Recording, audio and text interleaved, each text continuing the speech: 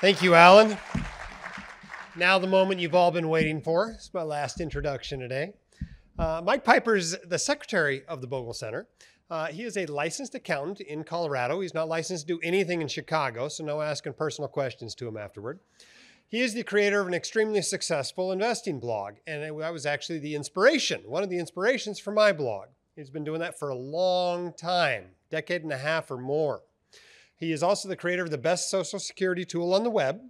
He's the author of, did I get this right? Is it 11 financial books? He doesn't know even. That's how many he's lost track. He's a top-rated speaker at conferences. He's been the top-rated speaker at my conference before. And he has over 4,000 posts on the Bogleheads forum. And the truth is, despite being the smartest person on the stage today, he's also the most humble person. So Mike Piper, come on up.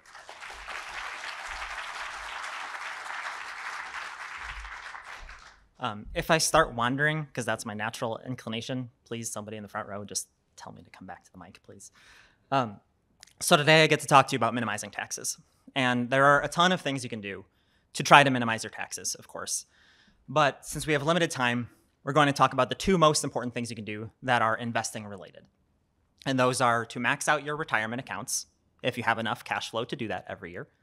And when you're investing in taxable accounts, so when you're investing outside of a retirement account, make sure to use tax-efficient mutual funds. So starting with the first one, the idea here is basically every year, make the maximum contribution to a Roth IRA if your income is such that you are allowed to contribute to a Roth IRA. If your income is too high, then look into the backdoor method for making Roth IRA contributions. And if your employer offers a 401k, 403b, etc., to generally make the maximum contribution to that plan as well, if you have enough cash flow to do that. Now, why is this a good idea? Why did this make it onto the list of Bogleheads Principles? It's because taxable accounts, so things that aren't retirement accounts, they incur tax drag every year, meaning that you have to pay tax on the interest that you earn, you have to pay tax on the dividends that you earn, and you have to pay tax when you sell something for a capital gain. So the net result is that taxable accounts, they have a lower rate of return. They compound more slowly than retirement accounts. And as we know from talking about mutual fund expense ratios, even a small difference in the annual rate of return makes a huge difference in the ending value when you compound that return over many, many years. So the idea here, you just max out retirement accounts because they don't have tax drag. They grow more quickly because you get to actually receive the full rate of return every year that your investments are providing. And a question that often comes up is, what about people who are planning to retire before 59 and a half? Right? If you're planning on retiring before 59 and a half, people often ask, should I still be contributing to my retirement accounts? Because there's that rule where you might have to pay a 10% penalty if you take money out early. And the answer overwhelmingly, in almost every case that I've looked at, is yes. It still makes sense to max out those accounts. And there's two reasons. Reason number one is that if you're planning on retiring early, you have to save a lot of money every year, right? If you're planning on retiring at, let's say, age 50, well, the earlier you retire, the longer your retirement is going to be, obviously. And so that means you need to accumulate a larger sum. And the earlier you retire, the fewer the number of years that you have to accumulate that sum.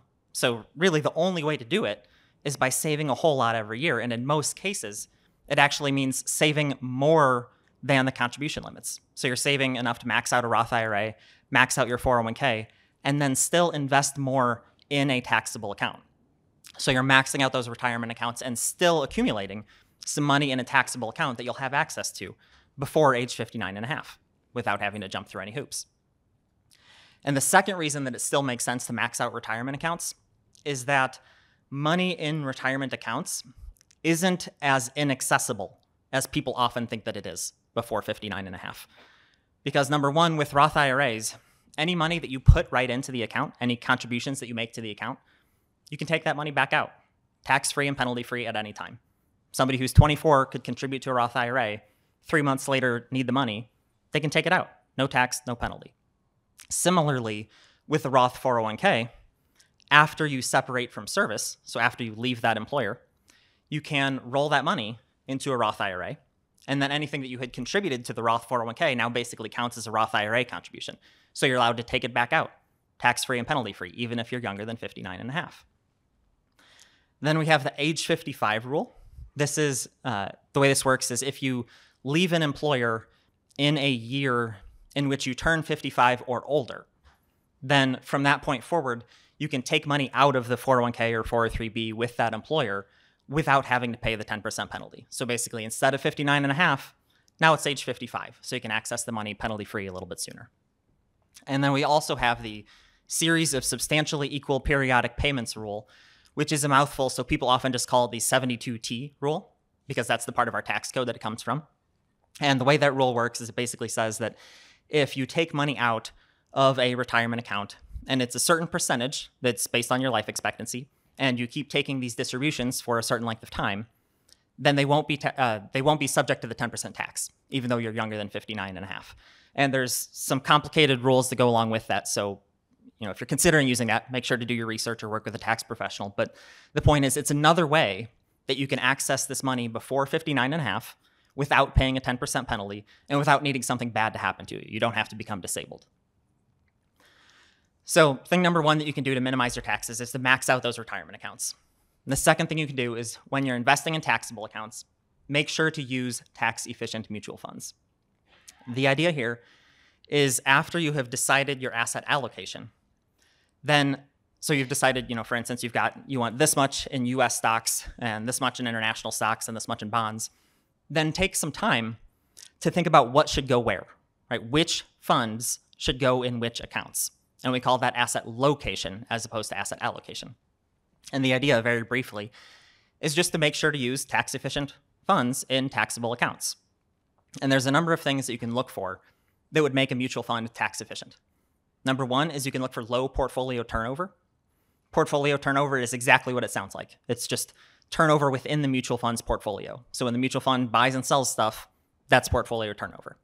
And the reason that that's relevant from a tax point of view is that if you own shares of a mutual fund in a taxable brokerage account, and the mutual fund sells something from the portfolio, and it sells it for a gain, you have to pay tax on your share of that gain. So even though you didn't sell anything, you're still paying a capital gains tax. So it's the turnover, it's creating what we call capital gain distributions that you have to pay tax on. And the higher the rate of turnover, the more capital gains distributions you're going to have to pay tax on. And a higher rate of turnover also generally means that it's more likely that the capital gains will be short-term capital gains because the fund held whatever it is that it sold. It held it for 1 year or less, which means it's a short-term gain, which has a higher tax rate. So high turnover creates high tax costs. So examples here, something that's very tax efficient is a total stock market index fund, right? Because that's a strategy where the whole idea is just buy everything and hold it, so it doesn't take hardly any selling at all. So there's very little turnover, and that makes it tax efficient. And at the tax inefficient end of the spectrum, we have actively managed funds with really high rates of turnover. It's going to create a lot of capital gains that you have to pay tax on. Now, when we move to the bond side of the portfolio, the general rule is that safer bonds have lower yields, which means there's less tax. That makes them more tax efficient. And that's just multiplication, right? The less income something pays, the less tax you have to pay.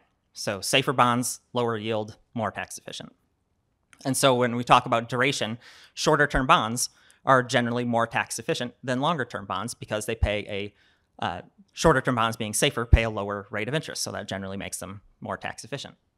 And when we talk about credit quality, bonds with better credit ratings pay lower yields, and that makes them more tax efficient as well. So junk bonds, high yield bonds, they're tax inefficient because they pay a lot of income and it's fully taxable as ordinary income.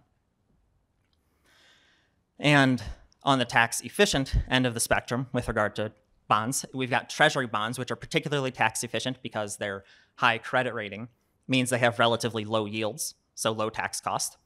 And the other thing that's applicable with treasury bonds is that they're exempt from state income tax. And so if you live in a state with an income tax, or especially one with a high tax rate, that makes treasury bonds even more tax efficient. And then lastly, we have muni bonds, which are bonds issued by state and local government entities. And they are completely exempt from federal income tax. And in many cases, they're exempt from state income tax as well, if you buy muni bonds from within your own state. That's why you see state-specific tax-exempt bond funds. That's the idea. You can buy bonds that are then going to be exempt from state and federal income tax. Now, when we're choosing between owning stocks or bonds in a taxable brokerage account, we have to figure out which one's more tax efficient. One relevant point is that qualified dividends and long-term capital gains are taxed at lower tax rates than ordinary bond interest income. So that's a point in favor of stocks being more tax efficient. But we also have to think about how much income something pays in the first place, right? Because even if you have to pay a high tax rate, if there's very little income, there's not going to be much tax. So the lower that interest rates are relative to bond yields, the more tax efficient bonds become relative to stocks. So it's something that shifts over time. So just to summarize, on the tax efficient end of the spectrum, we have things like total stock market index funds. They're tax efficient because they have very little turnover. Treasury bonds are tax efficient because their high credit rating means that they have relatively lower yields, which means less taxes, and they're exempt from state income tax. Muni bonds are exempt from federal income tax and in some case state income tax if you buy ones from within your own state. And shorter term bonds are more tax efficient than longer term bonds because they're safer and therefore usually have a lower yield. And then on the tax inefficient end, we've got actively managed stock funds. That high rate of turnover means more capital gains distributions that you have to pay tax on. High yield bonds are extremely tax inefficient. They pay a high level of income, and that income is fully taxable at ordinary income tax rates. So high yield bonds, junk bonds, they are tax inefficient. And lastly, we have all-in-one funds. That's things like target date funds and life strategy funds. And we haven't talked about that yet because that's actually our next topic. So the two most important things you can do to minimize taxes when it comes to investing are simply max out your retirement accounts if you have enough cash flow to do that every year. And when you're investing in a taxable account, make sure to use tax-efficient mutual funds.